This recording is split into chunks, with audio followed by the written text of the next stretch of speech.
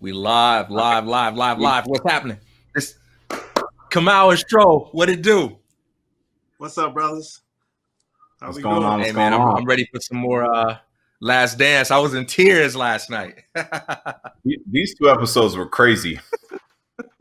Crazy. Yeah, episode 9 might have been the best episode of the 10, in my opinion. It was one the most emotional, but in two, it really kind of like put Steve Kerr's entire role into perspective, and it was just a really good episode. So I love these last two. I agree. Yeah. You got it, brother. I was just saying I agree. Hey, I'm looking forward to diving in, but I enjoyed last time's debate so much. We're going to start off with another fact or fiction hot topic. Fact or fiction, Stro, the 72-win Bulls are the best team in NBA history. The 72-10 Bulls are the best team in history. That is a fact. That is a fact. And I know people bring up the 73-win Warriors, but they didn't finish the task. So I think in 96 or 96, I think the thing they were saying 72-10 don't mean a thing without that ring, and 73-9 don't mean a thing because they didn't get a ring. So it's all with me it's we get these debates that people bring rings up, and is it all about rings? Yes, it's all about winning. It's all about finishing. Who can't? Bill Walton always says it doesn't matter if you don't win. Nothing else matters. Nothing else matters.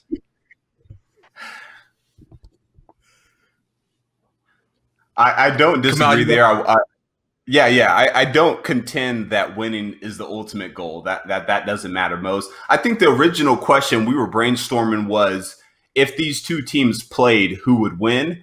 And in that regard, I'm not convinced that the 72 win Bulls would win. I think that the offensive matchup so let me preface my statement by saying it really depends on the rules they're playing by.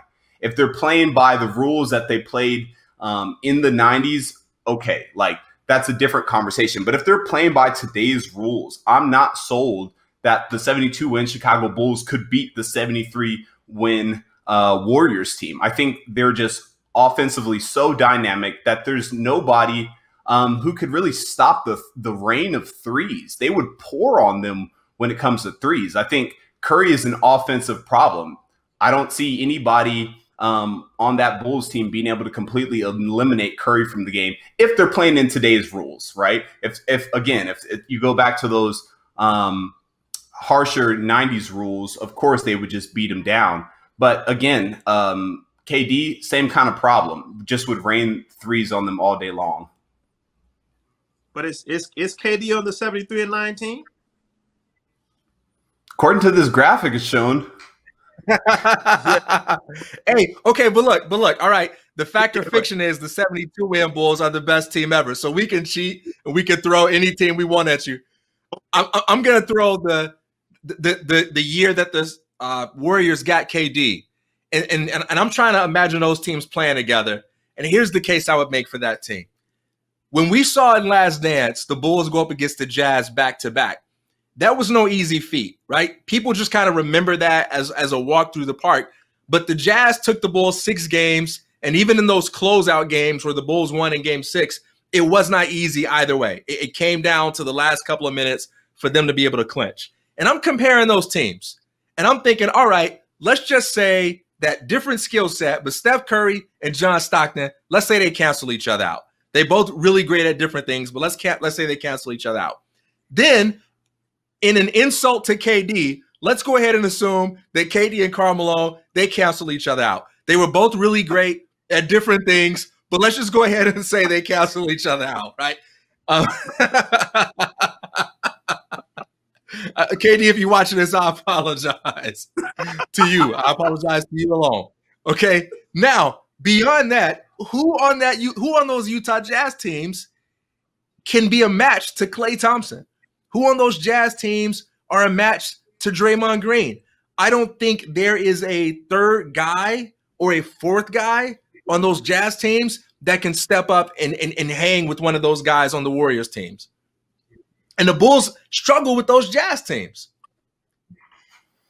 Listen, man, the Chicago Bulls in 1996, Michael Jordan had come back for a first full season, and it was after being retired, and just the sting of losing to who I thought was a lesser team with the Orlando Magic, his mentality was just different.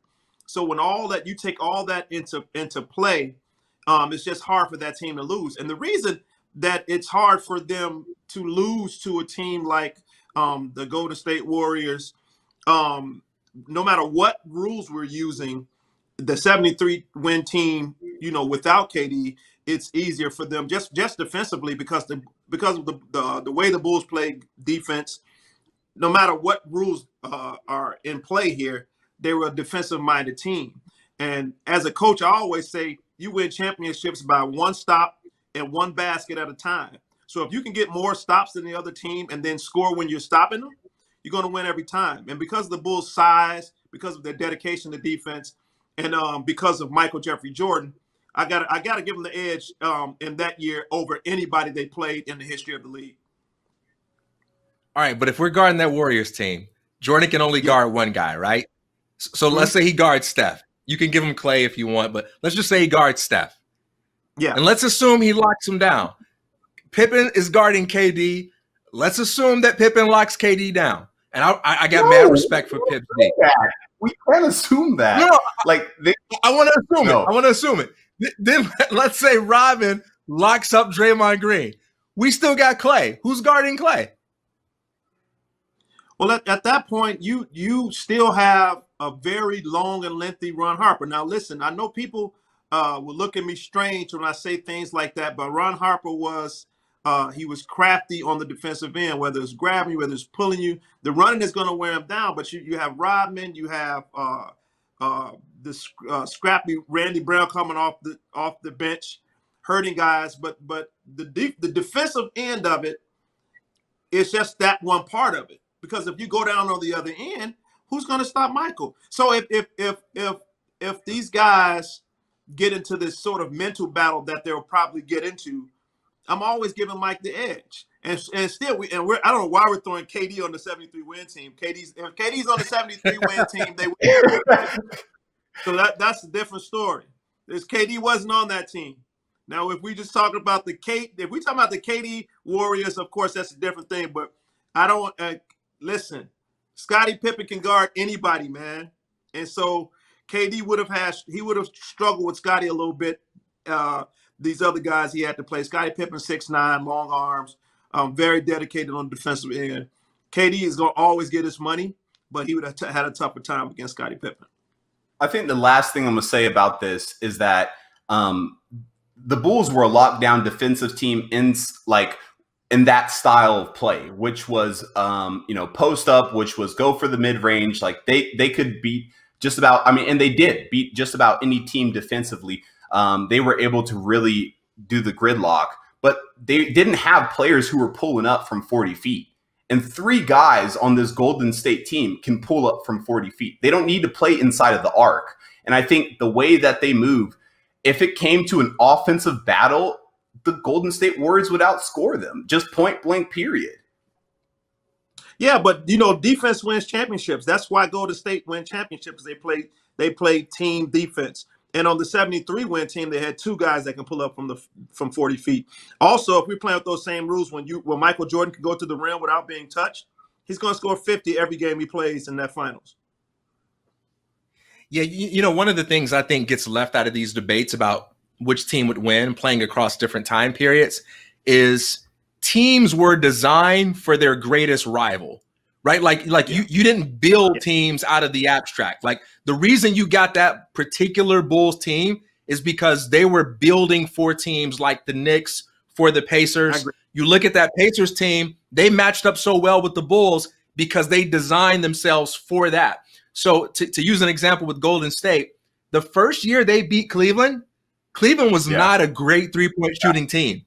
what happens? Cleveland comes back that next year, and they're like in the top 3 or 4 teams in the NBA for 3-point shooting. And they were like right there with Golden State having all those gunners because they adjusted their team to match who they knew they needed to beat when they got to the finals. And so, you know, we wouldn't even be looking at the teams that would be playing each other. If they played in the same era, they would be making strategic adjustments to get the talent that they need to beat them. You know, the Bulls would probably have, you know, about 3 or 4 more Steve Kerr type players. They would probably, you know, invest less in having, you know, a Bill Cartwright and a Luke Longley. They would have more scrapplers and things along those lines. So it's always such a hard thing to say. But here's my next fact or fiction. One of the big themes in Last Dance was this sense of, it was the biggest theme. It was this sense of like, man, this is a team that could have won forever. And it just ended in the saddest way. They like nobody knocked the Bulls off their pedestal. So fact or fiction, if that same Bulls team had returned, would they have a fact or fiction? They would have won a 7th championship. I'm going to say fact that they would have won, but I'm not as sure as I was with number 6. But I am going to say fact because, you know, I just can't go against Mike Jordan. But the way the Indiana Pacers played them, if they had faced them again, and let's say they had home court advantage, it would have been tough. But I will say this too, that it was a shortened season. Michael Jordan wouldn't have had to play so many games. Scottie wouldn't have had to play so many games. I'm going to say fact, but it's not as sure as I want it to be. Yeah, I think if I had to chime in, I would say I want to say fact. But it's really hard to say. I think, especially going toward the end of the season, you really saw in that final stretch that Scottie Pippen was having a lot of trouble, like physically. And I think the players on that team were getting older, and the kind of workloads that they were burdened with was tough. So to not be able to rebuild and add more pieces as a supporting cast, I think it would have just been a tough feat, especially going against you know, the young gunners that they had in their same conference in Indiana. I think they were a stacked team. I think even, you know, arguably it was said that last episode or that last dance, you know, that last playoff series in the Eastern Conference Finals, Indiana was the better team, but they had more pieces. But I think, you know, that championship dynasty, that DNA, that just experience came to fruition for those Bulls, and they were able to get the job done. But I think, you know, younger teams like Indiana, obviously, you know, the Utahs of the world, but, you know, I think there was going to be a lot more competition, and it just would have been harder. But there's no information or evidence that leads me to believe that they couldn't have done it again. It's just one of those tough what ifs. Yeah, I'll call fiction on it, not because I don't believe that team couldn't have won, but I don't believe that team could have stayed together. I think we saw Scottie Pippen mentally give everything that he could and put up with everything that he could in order to keep his head in the game. And I think he would have done exactly as he had chosen. He was demanding to be traded when he had Jordan, and he pushed through and just, you know, felt like I got to do what I got to do until my contract's over because they're going to fine me or whatever. But I think a lot of his physical ailments, you know, were a part of that mental battle. And I think he would have got out of there. I think Scottie would have left. And I just don't think that team could have recovered quickly enough to replace that kind of talent and experience, you know, to be able to overcome a Pacers team that just took them to 7 games the previous year. Because I believe that Pacers team would have ran it back and maybe added another piece to beef up. Maybe they would have signed Scottie, but they would have added another piece. And I think they would have overcame the Bulls. Wouldn't that have been hilarious? Scottie goes to the Pacers, and then Hey, speaking of, let's talk about that Pacers Bulls series, man. I know Reggie went into that with the mindset of, I'm not scared of Michael Jordan. He said a lot of people respected him, a lot of people feared him, but he was willing to take it straight to him. And it doesn't get talked about a lot. You know, the Bulls, they didn't go to a lot of game sevens, and this might have arguably been the toughest team they had to play against. Kamal, what jumped out at you when you were looking at that part of the documentary? I think that whole series was really interesting, right? Like, I think episode 9 starts off with these two dudes fighting, like in the middle of a scrap. And then he goes on to say exactly what you just said. Like, I wasn't afraid of him.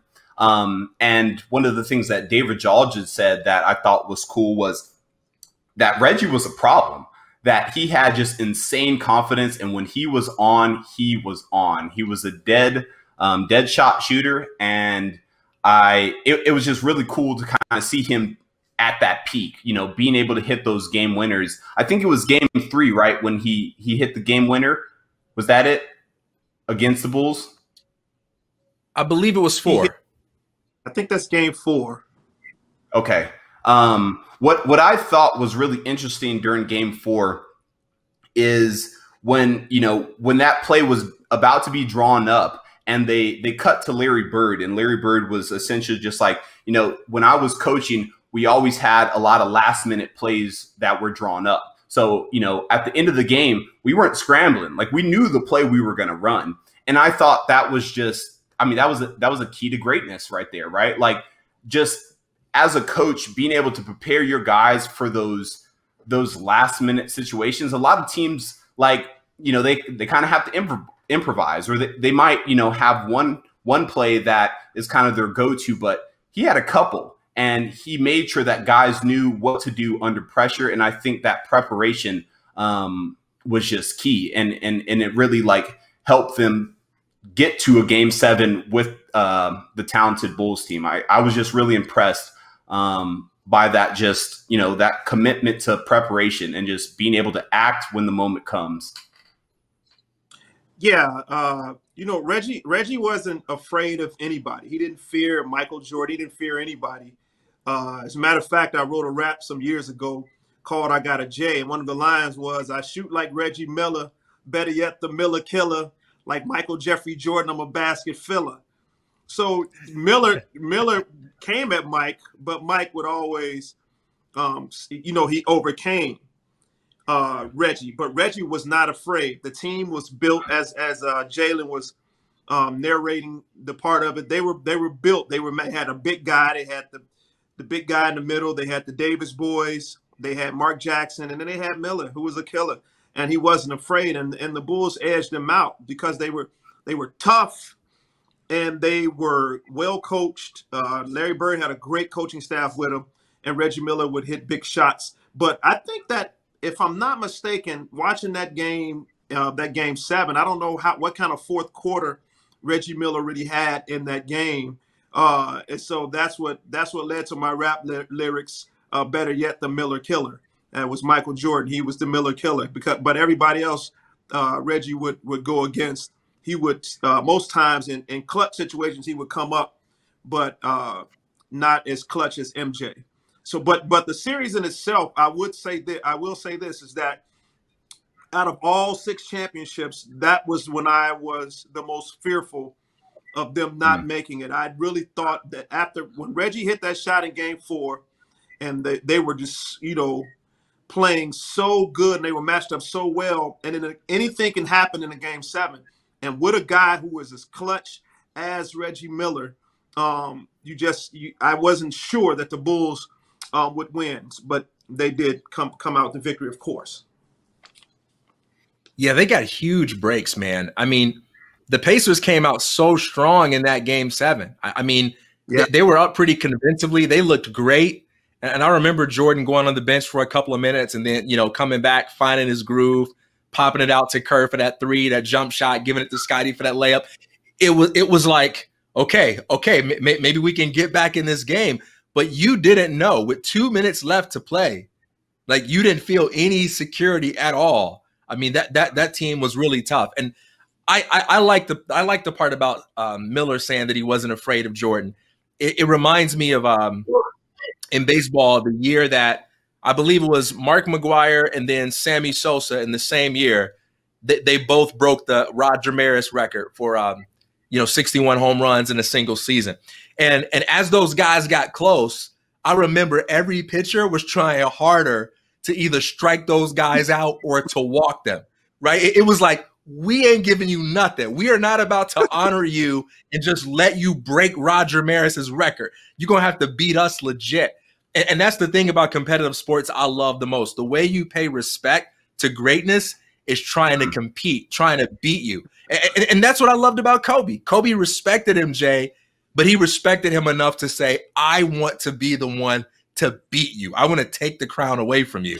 And you just got to love that, because ultimately when those guys achieve things, it makes it matter all the more that nobody just stepped aside and gave it to him, you know? Speaking of not stepping aside and just giving it to them, let's rewind like the documentary did to that 97-98 series against the Jazz, that first championship series. And, I want to talk about, a memorable moment from that, which was what was known as the flu game. But what we find out in this documentary is this story that's probably got every pizza place in Utah on alert right now. I guess the guys are up hanging out late. Jordan got really hungry. They ordered a pizza. And Tim Grover says there were 5 delivery guys that brought this pizza to the door. And they're all just kind of looking in, trying to see what's going on. Nobody else ate. I don't know what that was about. Jordan was the only one that ate. And Tim Grover said he had a feeling that something was wrong. And then Jordan says he ate the whole pizza, the entire thing. And and then just proceeds to have a night from hell and a terrible day the next day when he's got to play for a game 5, man. I mean, it'd be one thing if you're up 2-1, you can sit and take it easy. Game 5, you can't go down 3-2 with the way the Utah Jazz were playing. Stro, what does that flu game mean to you, man? What stands out to you about that whole game? Well, first of all, if you've never had food poisoning, that thing didn't resonate with you. I've had food poisoning before, and it made me appreciate even more what Michael Jordan did that night. And the second thing, a friend of mine, a former colleague of mine, put on Facebook the other day, like, come on, Mike, you from Chicago and you ordering pizza in Utah. So, you got to know better than that. You know what I mean? But for just to watch his will in that particular game was one of the most amazing things I've ever seen. And I just like I said before, if you've never experienced what kind of pain it's like a flu times 10 with food poisoning. And for him to come out and like when his mom said, maybe you don't need to play, but it was just so telling how winning was everything to him. So I'll just go through it because I know we have to win this game. And there's no way we're winning this game in Utah if I'm not playing. I don't care who's out there. They're not going to beat Utah without Michael Jordan. And for him to come out and to do what he did, like he did it, while ill in that manner, just watching him go to the bench and, the sweat pouring from him, trying to drink as much Gatorade as he possibly can. And just knowing what that feels like, I know I couldn't have did it. I was like, hey, guys, I'm sorry. We just got to fight hard after when we get back. But it was just amazing to see, and the appreciation I have for his competitive nature and how winning was always everything to him, no matter how he felt. And it also it tells a story like when he was saying to Scotty, oh, you got a headache? Okay, what does that mean? Let's play. And he proved it there. And because when you got food poisoning, you have a headache, you're nauseous, you can't see, and it took amazing will for him to come out to do what he did that night. And I'll never forget it.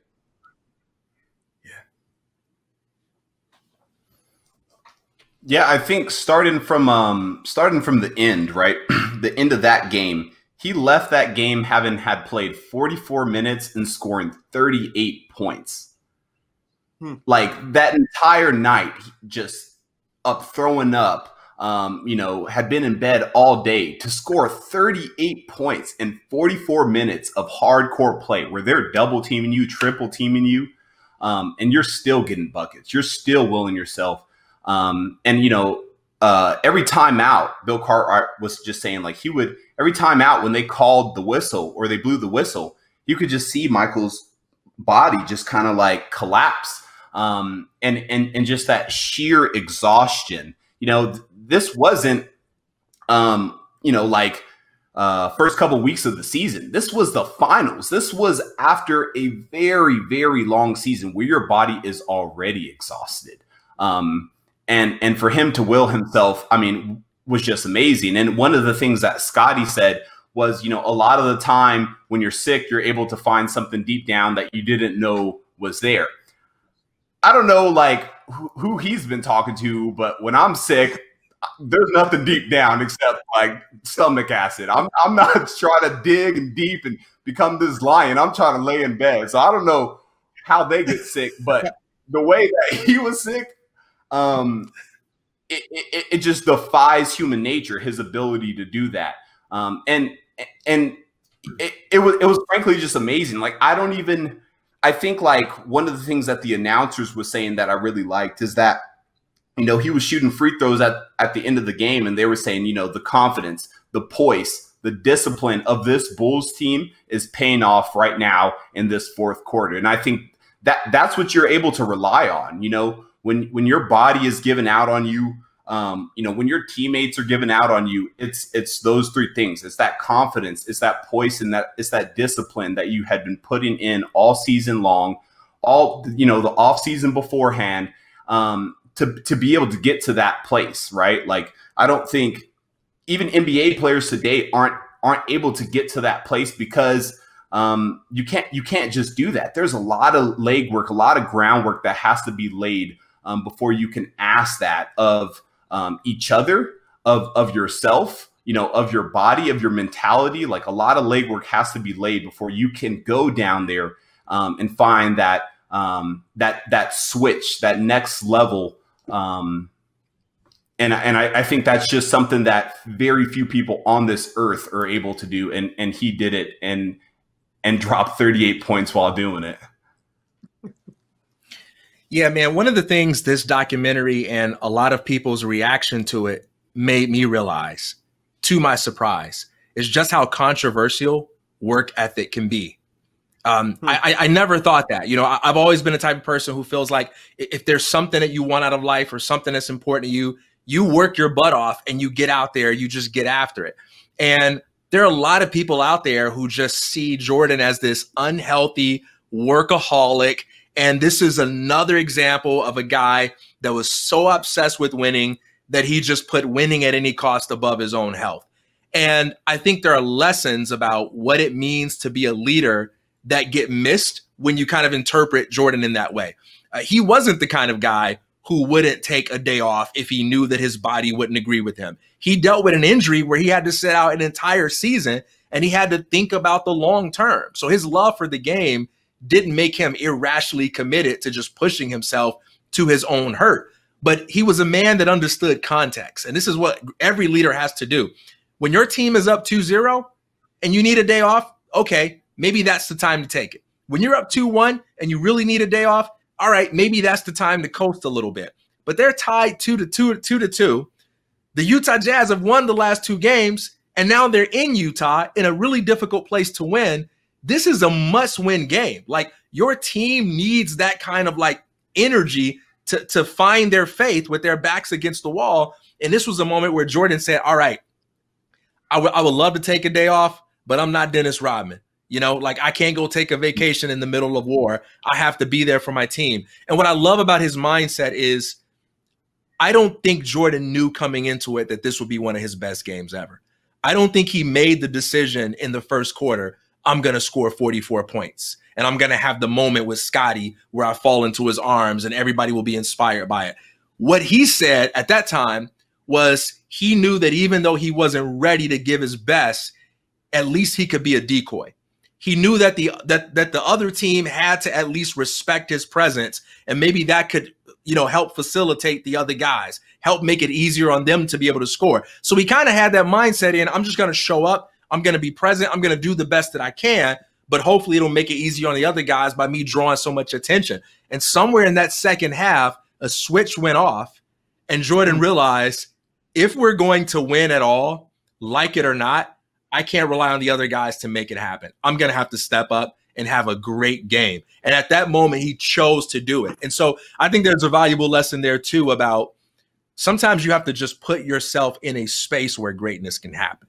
You don't always know when your great moments are going to be, and you don't always step into every moment going, this is going to be a 44-point game. Sometimes you step into those moments and just say, hey, being present, being available is better than the alternative. So let me just be present. Let's see what happens. And then you have that moment where you realize, okay, it's time for me to ascend to greatness. Let's talk about fathers, man.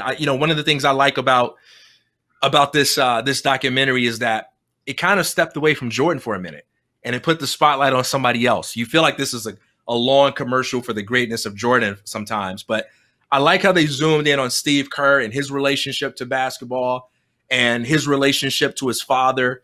And then they worked in Jordan's relationship to his father figure, Gus. Stro, I like to hear from you, like what stood out to you about Kerr's role with the Bulls and just how his father's death affected him. Well, first of all, I didn't know that story at all. Like I hadn't heard about that.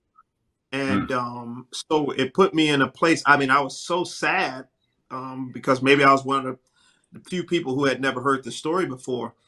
And the kind of work his father was doing and the sort of danger he put himself in to do it, it really, I can tell you, it broke my heart. I mean, I was so saddened by it.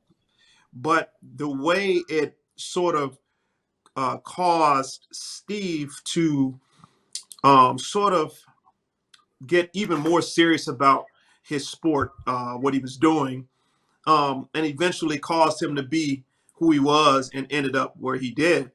And only that showed me how effective relationships can be and which way you can go.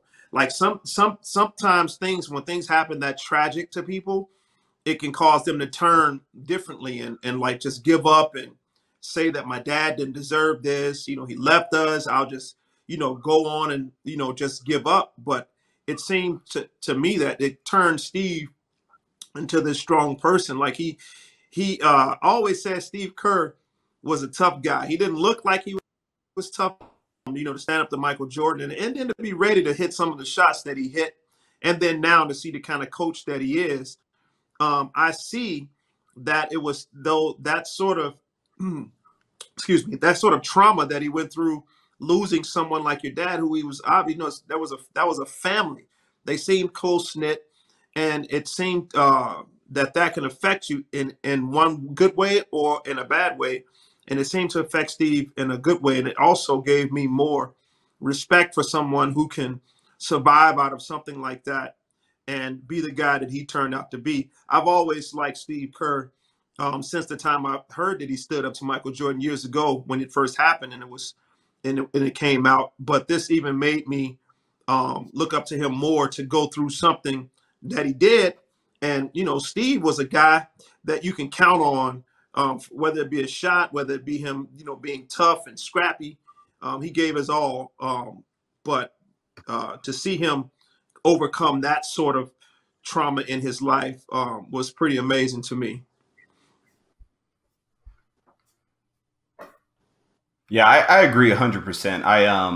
I too had never heard the story, and it caught me completely by surprise. I frankly don't think a lot of people have heard that story. I think that it was new news to a lot of us. And I think one, it was just interesting that, he started off by talking about, his relationship with Michael Jordan and his position on that Bulls team, and how, he had a hard time getting into the league and then getting to that Bulls team. He had to scratch, fight, and claw for every single moment, every single shot, every single opportunity that he had. He was a fighter, and I think that's why Michael respected him, and that's why he, got those shots when the team needed him. That's why he was passed the ball, because they knew he had the character. And what he went to he went on and talked about just how it was pretty tough connecting with Michael, that Michael lived this just different life than the rest of them. And that for a lot of reasons, like, he doesn't blame Mike. He thinks Mike had to do it out of necessity. But, the case was that Mike just a lot of times wasn't available emotionally to connect with that team. He was just really difficult to reach. And then the interviewer asked him, like, had you guys ever talked about, the dads, like you guys' shared experience, shared traumatic experience? Then it, took us to this whole backstory of Steve Kerr's dad, and just so sad.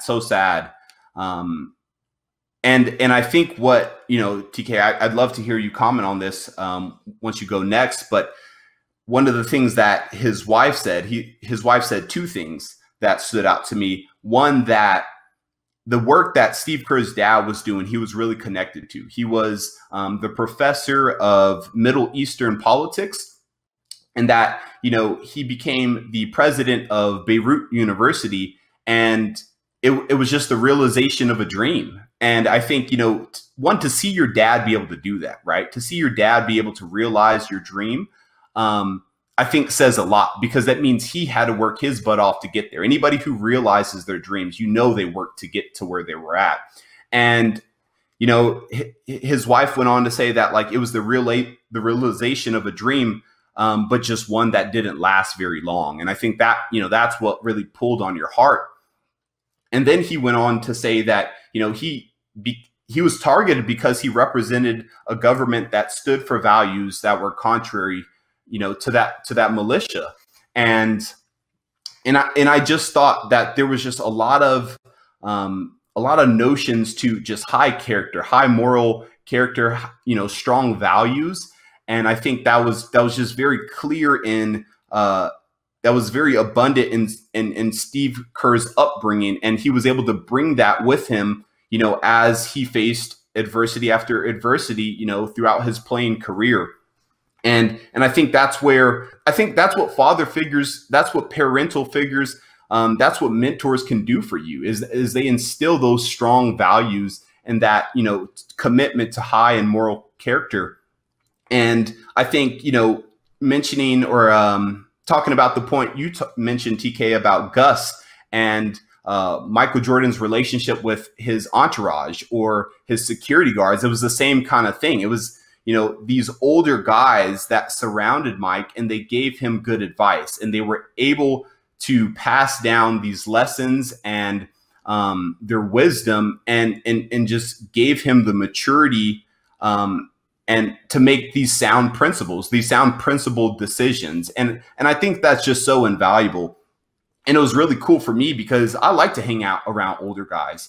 I like to just kind of sit in the back and listen and chime in here and there. And I get a lot out of that. And it was interesting, to see somebody who's won at the highest level, who's exceeded at the highest levels, of any competitive endeavor, Michael Jordan, and to hear him talk about how much he values having those older figures in his life, how much he values that wisdom, how much it helped him when it really counted. So I thought just, that whole aspect of episode 9 was just so powerful and really connected with me on a deep level. And in a lot of ways, it's like, it shows the power that, strong elders can have on the younger generation and what that looks like in practical but much needed situations. Yeah, Stro, you mentioned that you didn't know about Kerr's father. I didn't know about Gus. Did y'all know about that?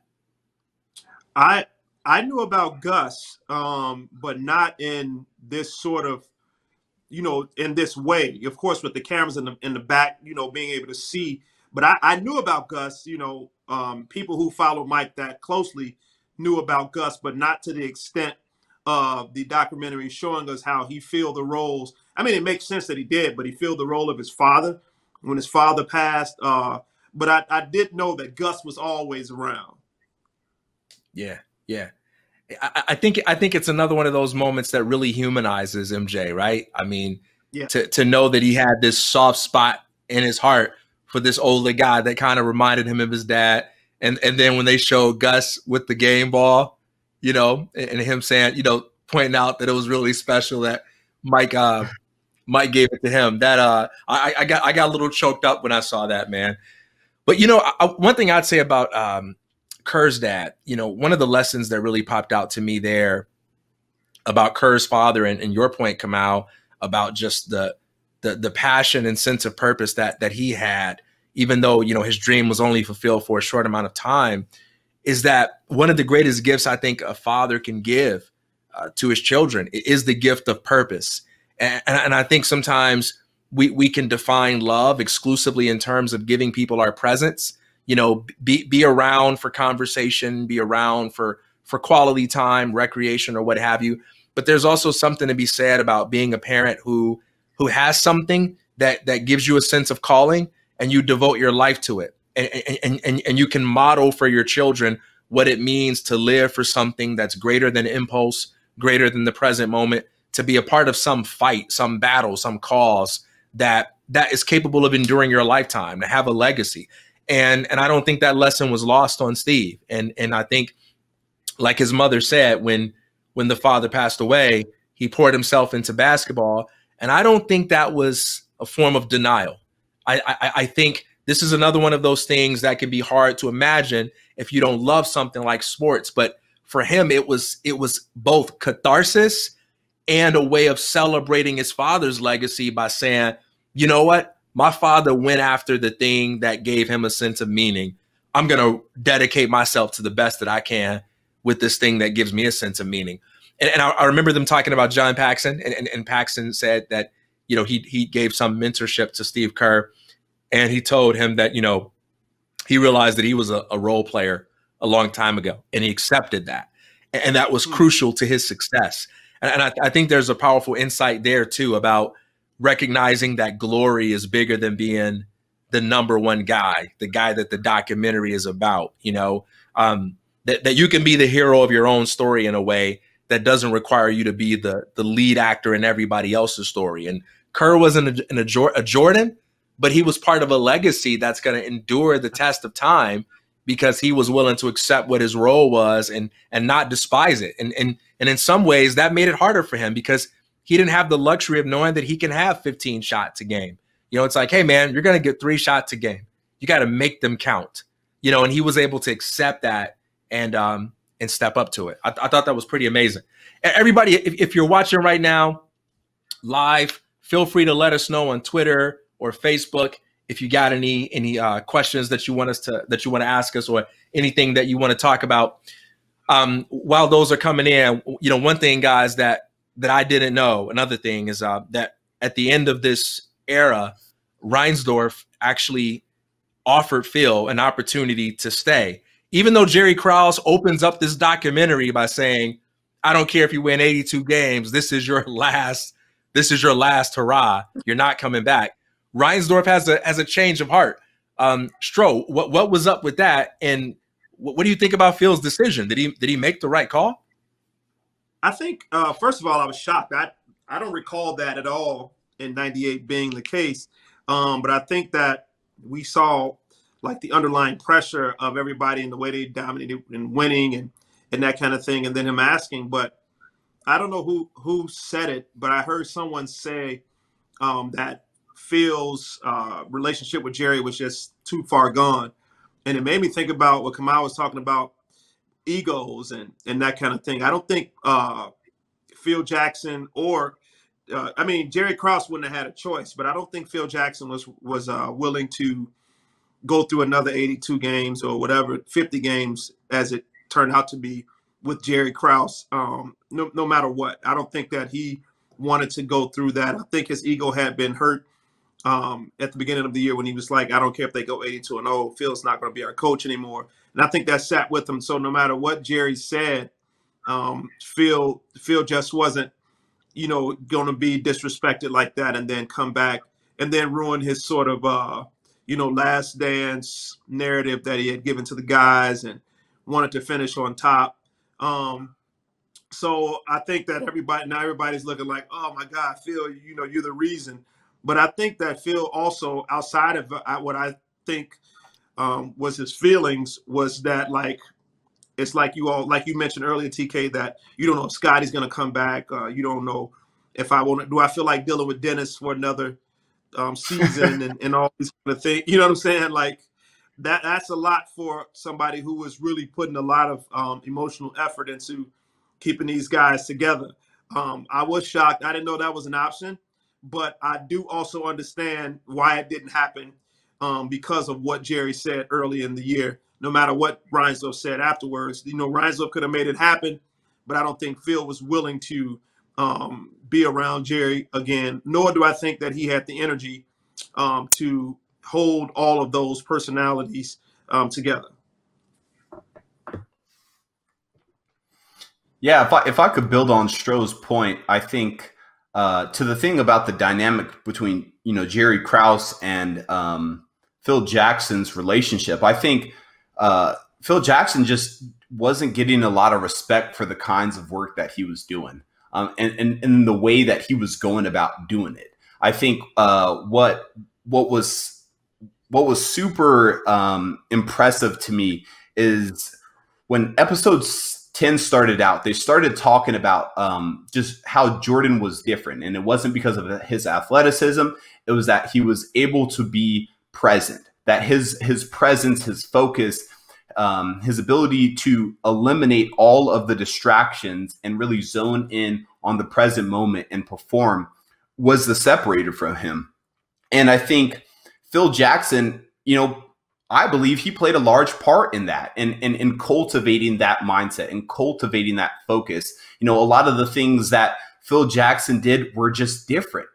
They came from these Buddhist and Native American principles where he was having the guys do yoga. He was having the guys do like breathing techniques. Before they were going into that 98 finals, that's what he asked the team. Like, hey guys, I told you about breathing. I told you about staying centered and remaining focused. And I think like that's a process. That's a process to excellence, and it needs room to breathe. You can't have a general manager breathing down your neck when you're doing something that's innovative, that's creative, that's trailblazing a different direction. This isn't a standard coach, and he has the rings to prove it. And I think his process, it had already proven that it was a winning process. And I think for him not to have that respect at that point, it was kind of ridiculous. It was like, why not? I have the rings to prove it. I shouldn't even have to fight this fight anymore. And I think he was able to go on to LA, my team, and get those rings for us. And he had the space to do that. And I think that's just, for him, again, like Stroh was saying, people could think it was a selfish move, but I think he had already proven what needed to be proven up until that point. And I think just because there wasn't enough respect and he was still on this pseudo tight leash, that it was just, it wasn't going to work. Yeah, that's got to be the ultimate vindication too, right? For someone to tell you on day one, I don't care if you win 82 games, you're not coming back. I'm ready to rebuild. And then you go and win in a way that puts pressure on that guy to replace you with somebody that can justify his decision to break the team up. Because, if the Bulls had lost, if they got eliminated by the Pacers or something like that, it would have made Krause look vindicated. I mean, hey, it's time to break this team up. They're just a little bit too old to get over the hump. It's time to move on. And when you move on, there's something sweet about people saying, no, don't go. We want you to stay. We can win it again. Versus people being like, yeah, it's about time for you to go, man. Like, we've seen the very best that you have to offer. And so from Phil's vantage point, it doesn't get any better than that. I can't imagine him leaving on a higher note than one that has us sitting here thinking that he probably would have won a 7th championship if he came back. I agree with Stroh on this one. I think there's something about telling a guy at the beginning of the year that this is his last go round that causes him to make mental adjustments. You know, when someone says you don't have your job next year, you're probably going to be, for those first few weeks, like stressed and anxious and worried because you don't know what happens next. But a few months in, you got to start coping, and you have to start thinking about what you're going to do next. You have conversations with people that you know and that you love. You getting advice. You putting your game plan together. And there comes a point where you decide what it's going to be. You make peace with what it is. You kind of get your game plan for what you're going to do next. And you can't just walk it back at that point. And I can't imagine how many moments Phil got himself through by saying, you know what, this is the last season anyway. You know, when Rodman goes off to the WWE, you know, and you're frustrated, you know, he probably was like, hey, you know what, season's almost over. It doesn't matter. Like, it doesn't matter. Let's just get through this and do the best that we can. So, I think the fact that he had some time off and was able to go to LA and repeat his three-peat, if you need an argument that he made the right call for Phil, I think that might be the argument right there. But what's up with Rodman, man? Like, I thought Vegas was it, but Carmen Electra makes a second appearance to tell us about. That's an epic photo. This brother, man, what's up with your guy, Stro? I mean, at this point, it's just like Dennis being Dennis, and funny and ridiculous at the same time. You know what I mean? Like I'm going off to wrestle, like with Hulk Hogan. You know, in the midst, it's just, you know, again, it's funny and ridiculous at the same time. I mean, it's just who Dennis was. But beyond what I feel like a person should be, a teammate should be, no one can argue the effort he gave on the court. What was so amazing to me is that he's able to go and party and to drink. Like I was speaking to someone and they were saying, well, like, Michael Jordan didn't have food poisoning. He was drunk. And I'm like, probably not. Like, Mike disrespected the game too much.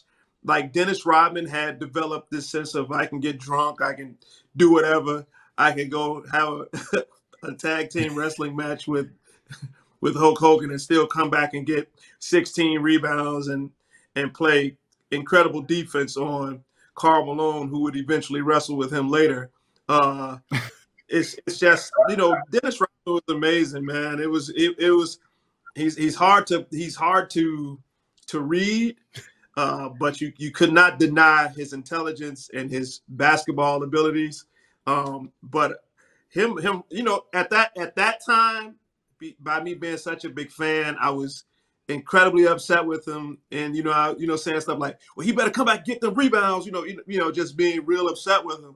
But as I've matured and seen that that's just who he was, it's now comical. At that time, I called it ridiculous, but now it's something I laugh at every time I see it. Hey, Kamal, do you think Rodman's, wildness, we talked about him before in a previous episode, and one of the things you said about him made me think. It made me wonder, was his greatness inseparable from his craziness? If you took all that away from Rodman, would he still be great? That's my question. No, he wouldn't. I think that they needed that. They needed that edge, and I think there's certain players who have that, and you're grateful for it. I think Dennis Rodman had an entire, circus show that was outside of the NBA. But again, the Ron Arteses are the same kind of way. Even the Draymond Greens, to a lesser extent, are the same kind of way. That these players that I think defy logic. Like, you think, what's wrong with this guy? But it's that same edge that defenders or the opposing team can't figure out either. Like, what's wrong with this guy? Why can't we stop him? Why is he going nuts on us? And I think it is inseparable. I think because of who he was, because of all the shenanigans, like, it made him just a harder competitor. I think Dennis Rodman, again, from this super upbringing, he developed this thick skin. and in a lot of ways was impenetrable. And I think that's the kind of guy you want to go to battle with. Now, is that the kind of guy, you know, you want to bring to Christmas dinner? Not necessarily, but like if you're going to go hoop, that's the guy I want on my team. All the way. You know, I always say that there are some guys that are great to grab a beer with. There are other guys that are great to go to battle with, and you got to know the difference. But Rodman might have been both.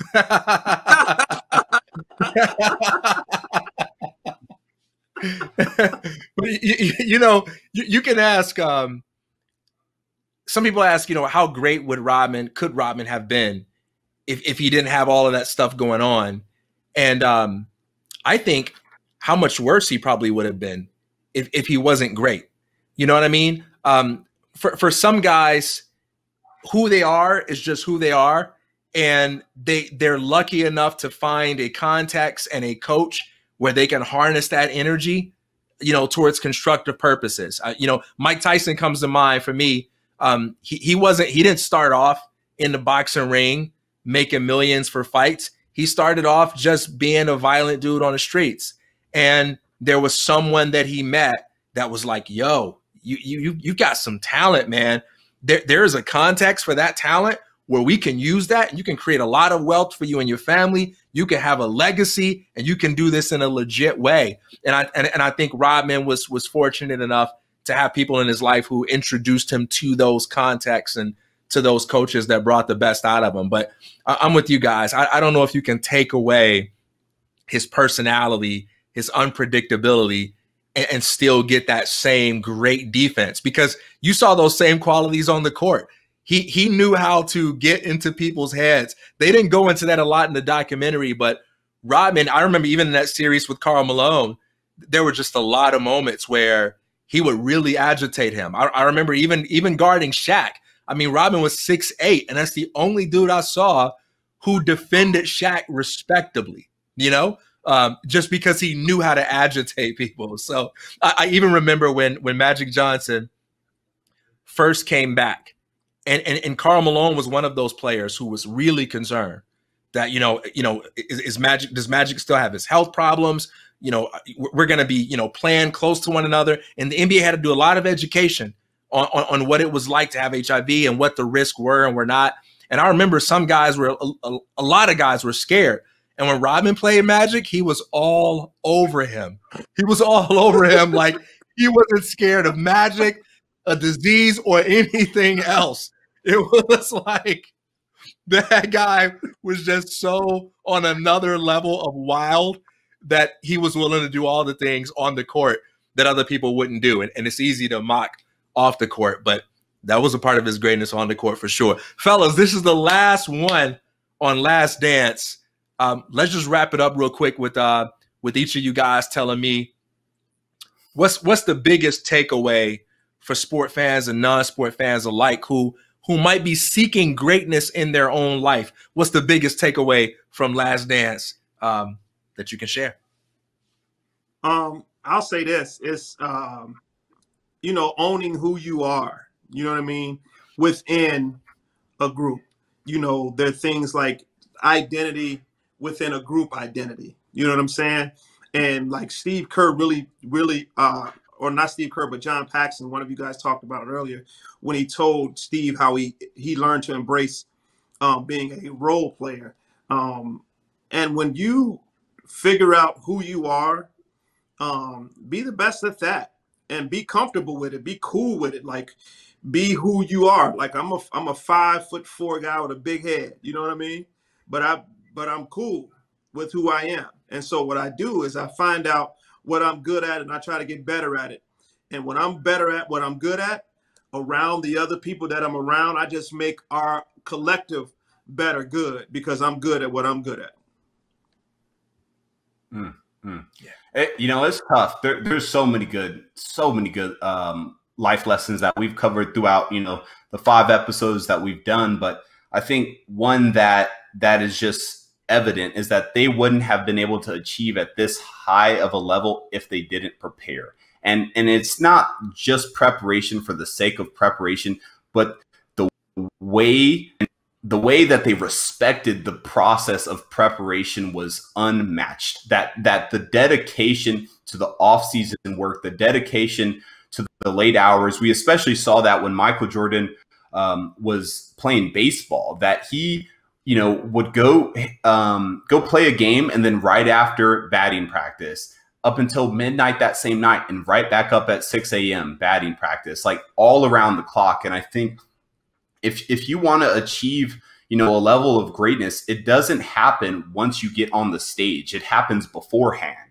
I think the level of greatness, it's only manifesting because you did the work beforehand. And I think, it's a lesson for everybody who's listening and watching, but most importantly, it's a lesson for myself that, I know that that's where the winning really starts is the commitment to the preparedness that you exercise before you get on the last stage.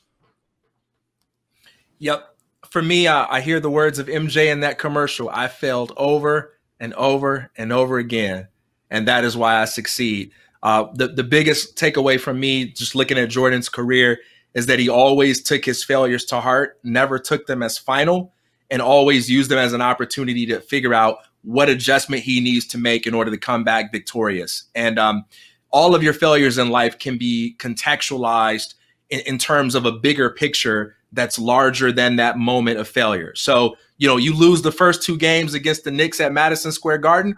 Those are just individual games, not the series. They took those games from you, but you can win the series. You lose the entire series against the Orlando Magic. All right, that's just that one season. That's that one playoff series. You can go home and you can work on your game all summer relentlessly, and you can come back and you can beat the Magic next year, whether it was an individual game within a series, whether it was an entire playoff series.